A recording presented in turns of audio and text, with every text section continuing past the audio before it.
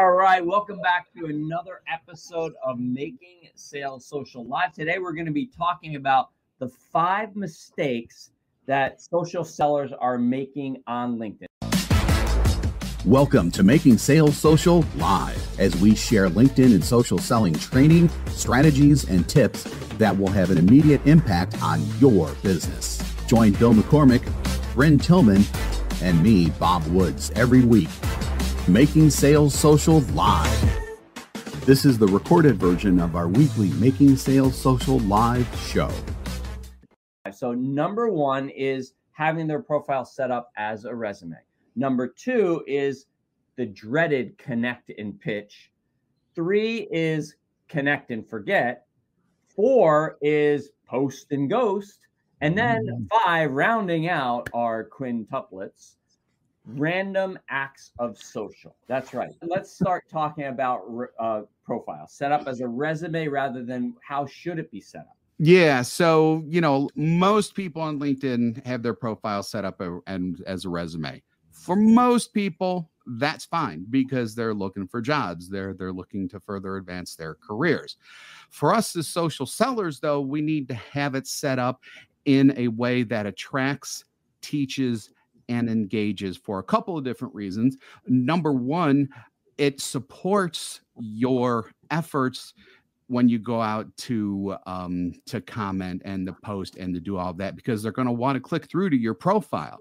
And if they click through to your profile and they see just a resume, not only does it not support everything else that you're doing to try to build yourself up as a thought leader, it looks like you're looking for a job. You really have to build your resume your profile so that it's not a resume and it does attract people in when they click through from your content, or even if they just land on your profile from a LinkedIn search or a Google search or whatever. Then it needs to teach them about what you do and get them thinking differently about the services or the product that you're providing. And then it needs to have them easily engage with you, whether it's through a connection or whether it's through a phone call or whether it's through an email or even a calendar scheduling type of function that you can put a link into there. So always remember that when you're on LinkedIn, you're not a job searcher. You are a social seller. And just in case you want to save your current LinkedIn profile, you can actually do that just before you start to make changes. Click on more and then click save as PDF. So, God forbid you have to look for another job. You'll actually have a copy of it in front of you so you don't have to start recreating the wheel. You could just re-enter things in as well. So you don't even have to lose anything when you go from a resume to a resource as we teach it here. Excellent. I'm going to add. You can add. So I love this. So Bob hit on all these key pieces, and I'm going to just kind of bring together a little bit that he talked about, which really is the 5 things that our profile needs to do. It needs to resonate with our buyer, right? So they show up and go, this person works with me, works with people like me. This is like my peeps, right? The second thing it needs to do is create curiosity. They work with me, and am I interested in continuing to read, right? Have they sucked me in? Is there something here? Just like with content, right? At your first impression, is this a piece of content I want to open and read? We need to do that at our profile. So the third thing is we need to teach them something new. So one of the mistakes we make as a social seller, we want to tell them what we want to tell them. But what we really need to do is provide insights and be a resource and get them to say, man, this is good. Then Bob hit on a point that I think was absolutely vital, which is we have to get them thinking differently about their current situation. If we're going to sell to them, we're competing with status quo almost every single time.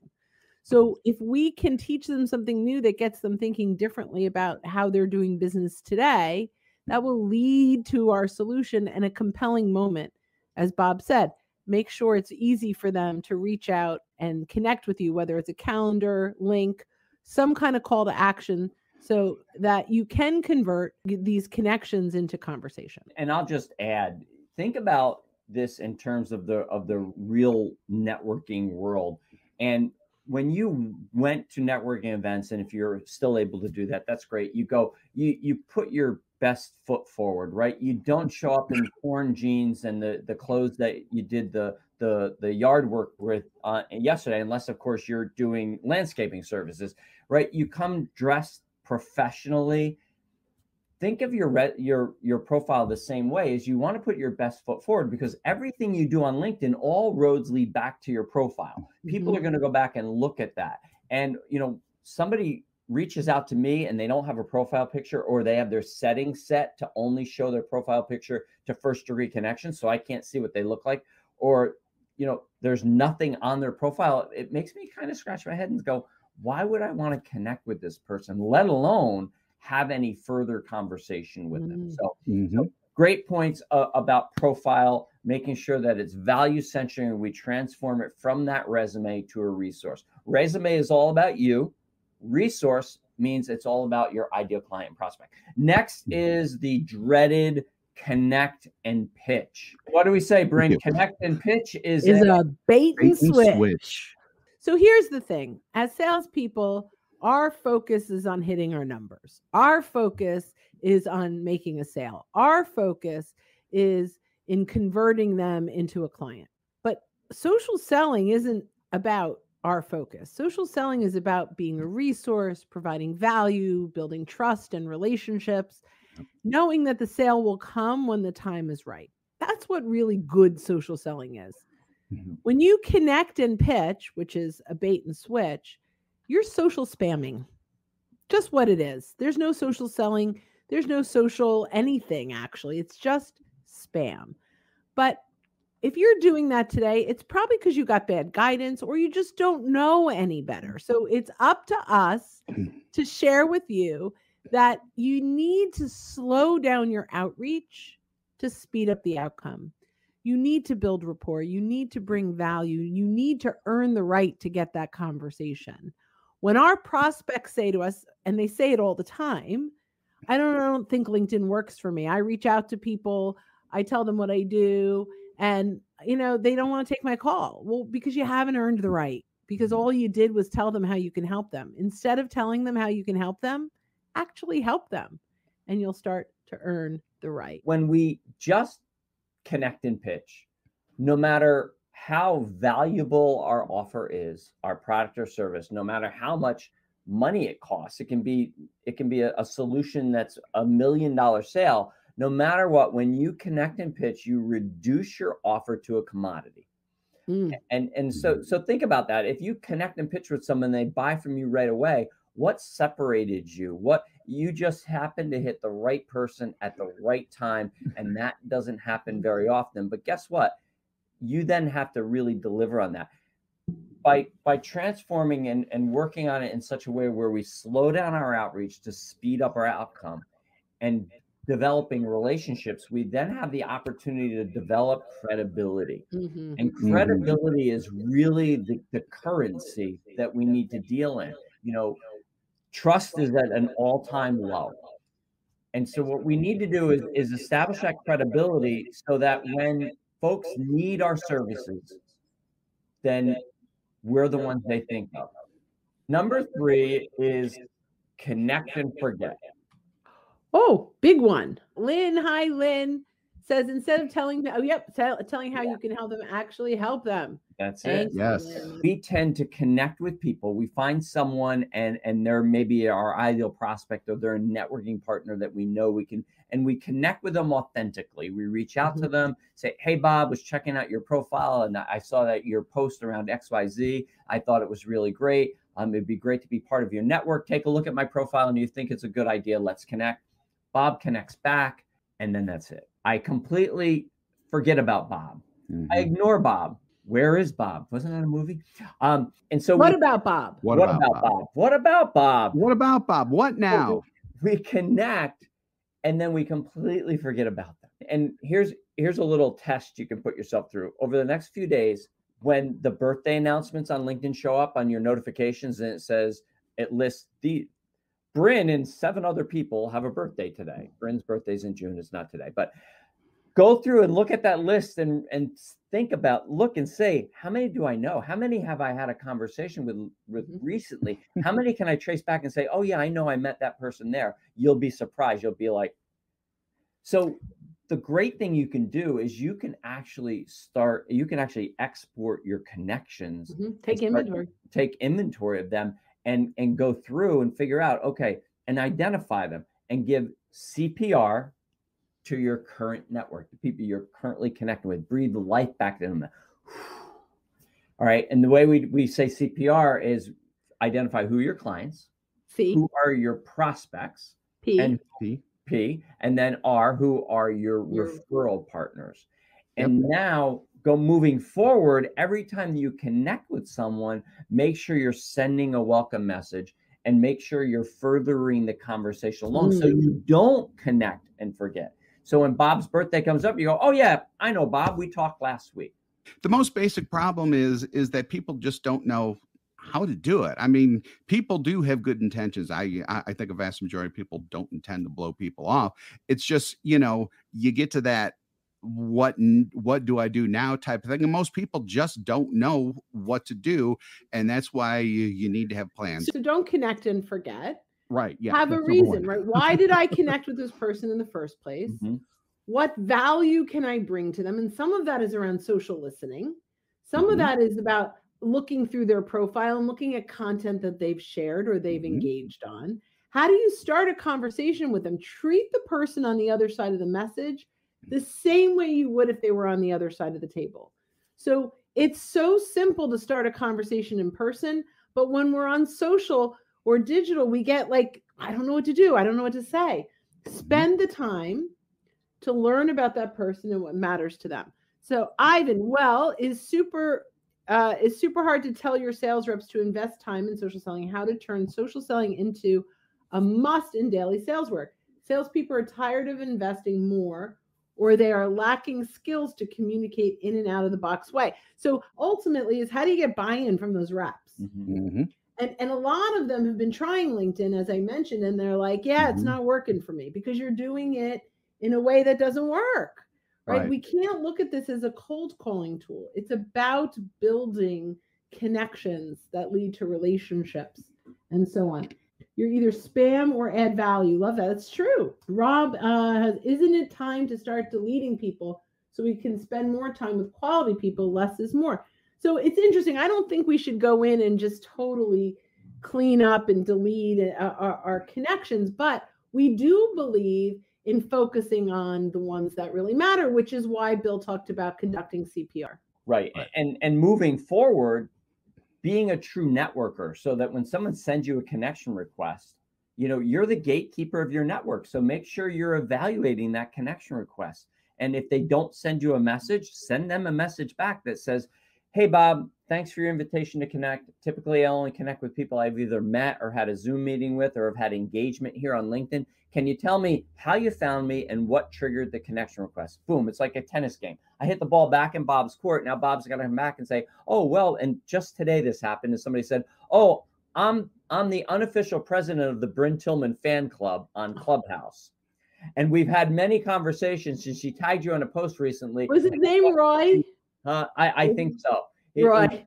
I'd love to be a part of your network. Great. I let him in. Other people, when I send that, come back and say, oh, well, we help companies just like you with XYZ. They're pitching. And so then we have a little go back and forth. Or for some people, I don't even hear back from. But so you really want to start evaluating your network so that from moving on from this point forward, you are adding quality connections. And listen, if somebody spams you and you send a message back and you can delete them. You can get rid of them if you have to. I agree with Brent. We take the networking aspect of LinkedIn. There are lions, LinkedIn open networkers. They'll connect with anybody. They have a high quantity of connections, but a low quality in their network.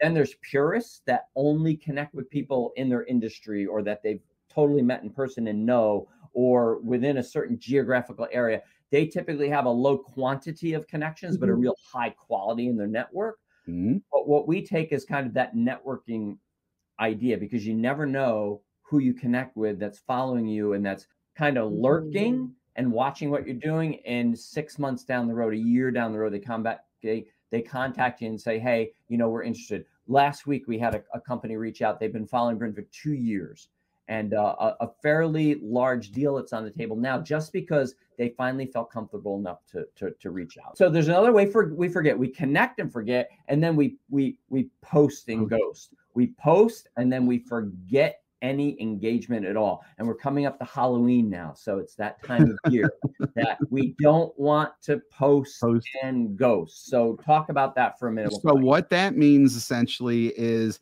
getting a post out there, and then you start seeing likes and comments and things like that, and you don't do anything with them. So, I mean, it's literally ghosting that comment. And you don't want to do that, because sometimes you may know, sometimes you may not know who is posting or who is either commenting or liking or whatever.